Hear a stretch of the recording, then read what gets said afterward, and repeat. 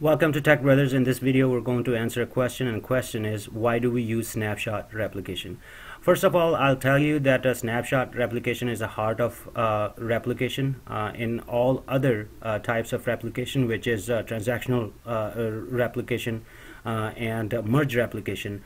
Snapshot replication always happen when initialization of replication happens. So snapshot replication, as far as the mechanism and workflow of replication goes, it happens first. Now I think that the context of this question is that when do you want to configure snapshot replication rather than transactional or merge replication? So here is the scenario. Let's say that your New York office has application running in databases over there, and all the transaction goes up there, but the user runs the report on the latest data next morning. So what do? You take the snapshot of replication and you schedule that snapshot, and you provide the existing snapshot to let's say that it's a different state. It's Iowa, where your user needs that data next day. So snapshot replication does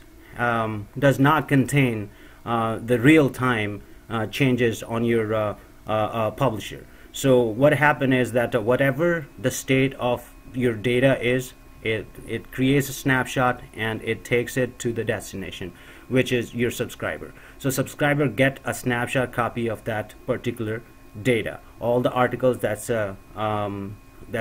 configured in replication, snapshot of the data in those articles gets snapshot to our subscriber. So that is one example. If the user can handle the latency, maybe 5 hours, maybe every night, and they don't require real-time data. They don't require that if data changes right away, we need to know that. If they don't require that, snapshot replication is the answer.